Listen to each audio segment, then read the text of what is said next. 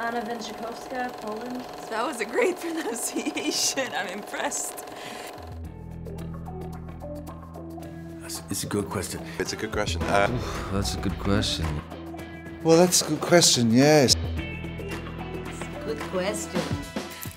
You're such a talented actor with years and years of experience, even with very difficult parts. So I wonder, do you ever still read a script and think, wow, this is going to be challenging? And if so, was this the case? This I knew was going to be challenging, not so much performance-wise, because I'd been thinking about this material for 6 years. This was a book that I optioned, that I was so passionate. It was almost in my DNA. I wanted, it called for me to play this character. I mean, the screenplay was almost catered for Marty and myself. So I've read other scripts where I felt like, okay, this is going to be a lot more of a challenge. The challenge was really getting the artistic freedom to go the distance that we wanted to in this film, because this film is a hard R. You know, it's very debaucherous.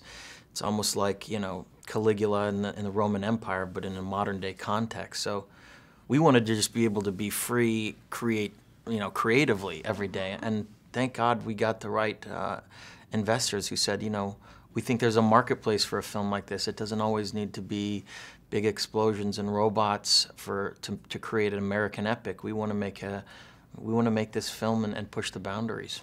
You are very passionate about this project, so I wonder, does like interviews and promotion, all this part of your job, is it interesting for you in any way? Especially maybe when you're excited about the project, or is it just the price that you have to pay for what you do? The interview process, no, it's fun, you know. I mean, I like the acting process a lot more than talk. It's very difficult at times to talk about what you do, but, you know. Especially if questions aren't that great, right? Well, that's actually a new question. I haven't been asked that one. I had to think about that one for a second. No, but the truth is, when you do something that, you know, you're really proud of, it makes it a lot easier. That's the truth. This part of your job makes you. You play often characters that aren't crystal clear. And as an actor, you probably have to understand them and like them to be able to play them. So I wonder, does it help you to understand people in real life and sort of see the good in them? Well, the truth is, it's, you know, we all have good and bad in us, you know, and that, in Jordan's case, I got to know him on a personal level. I got to read his biography, and he was so incredibly honest about this incredibly hedonistic period in his life where he took advantage of many, many, many people.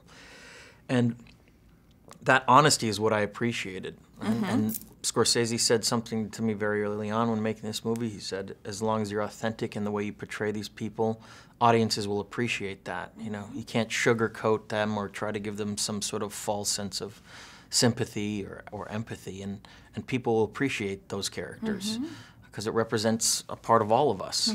And so that was my mantra in making this movie. It wasn't about liking or disliking him. It was about being true to who he was at that time. You like to push yourself for roles, and you often change your appearance. So I wonder, is there something you wouldn't do for a good part? Well, yeah, there's a lot of things that I wouldn't do. Did you ever say no to a part that was good? I don't know what they are necessarily, but there's a lot of things that I wouldn't do. Did you ever say no to a part that was good because you didn't want to? No, I haven't. No, I haven't. So maybe there aren't any things you Because usually you have to understand, when you make movies, there's a lot of protection in there, you know? There's also, you know, body doubles and things like that, stunt doubles. Do you use body doubles? No, I didn't use any body doubles in this. It was all me, except a stunt double. He fell down the stairs because they wouldn't quite allow me to, just in case my head got cracked open. It looked pretty dangerous. Yeah, it was pretty dangerous. Thank God I didn't need to do it. Thank you very much. Good to see you. It's a pleasure meeting you. Thank you.